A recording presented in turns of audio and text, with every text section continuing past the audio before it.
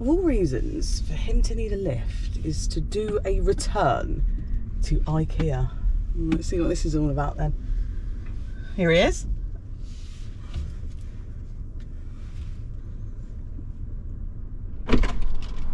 Welcome. It's a bit windy.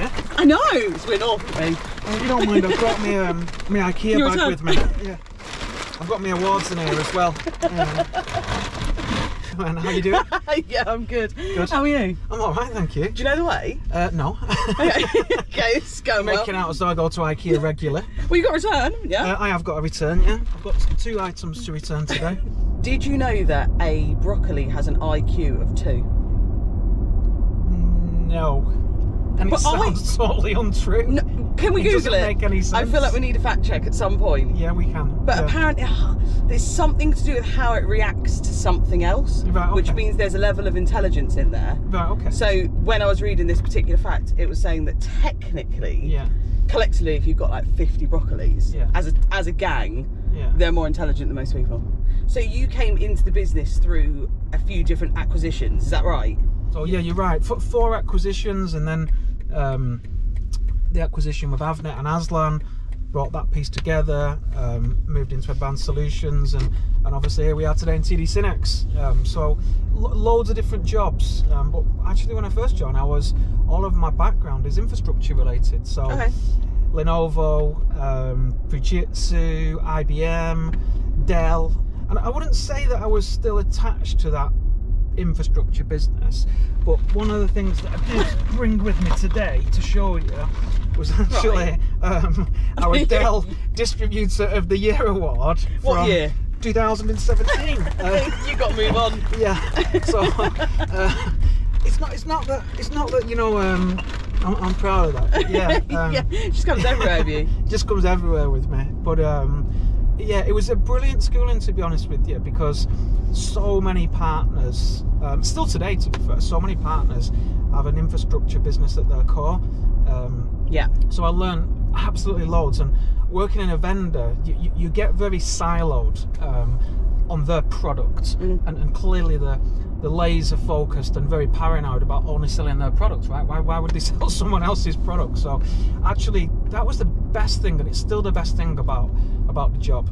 It's the variety, and it's the lens that it gives you, which actually I think that's why the trusted advisor approach is just so perfect for our business, because if you're not in the channel and you're in either just a direct business, or if you're in a single focused product vendor, you do become quite I wouldn't say part of a cult, can I say that? I just did anyway, right? But, well, yeah, it's too late. Yeah, it's too we'll late. Go with it. We know what you mean. Well, you know what I mean. So it gives us that lens across the whole spectrum, and actually think about some of the background. The partner programs that the vendors run, that's the way that they're focused, to make sure that partners invest in their products, invest in their business, make sure that they've got people aligned and practices aligned. Whereas we can come at it from well, this is what we're seeing in the industry. We're a people business, and it's a cliche, but we don't actually have a product that we've manufactured. We have tools, we have systems, we have processes. Dave talks a lot about the investments we've made for our SMB customers, and they need us to make those investments. They can't afford to make those investments themselves. They need to focus on selling, taking their product to market. But ultimately, if our team aren't aware of our value proposition, what we've created as a business, how can they roll that message down? Yes, the world's become more digital. People use platforms to get information, but I think we all found in the pandemic that actually being at home 5 days a week, sitting on Teams, Zooms, Chime, Cisco, WebEx, whatever collaboration tool you use, I don't think you can build the same relationships. But actually having the flexibility, and it's not, I don't think it's because of the pandemic, I think it would have happened anyway.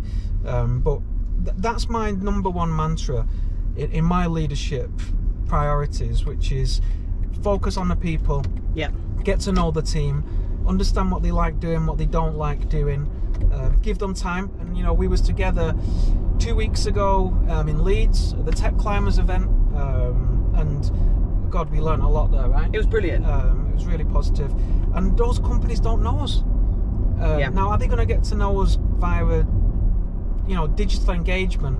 Probably not. Should we have a digital engagement with those companies? 100%. But they need to know what TD Synnex does. They need to know what we can do for them, and that's why, you know, I've termed this cliche, and I'm sure people are going to say that they've termed it, but hear it from Simon Bennett IP that ISV is the new SMB. Well, I agree. You're talking to the right person, because I do totally agree with you. Yeah, exactly. And if I didn't make it up anyway, then I'm still claiming it. Again, and if it goes wrong, it was your idea. Yeah, for sure. And if it was right, I'm adding it to me Bell Award collection. Which, by the way, did I ever show you? Again, not that I'm interested in awards or anything like that, or holding on to it. I've also got a Dell Distributor of the Year Award 2018. Oh, 2 years back to back though. Yeah, 5 years ago. 5 years ago now.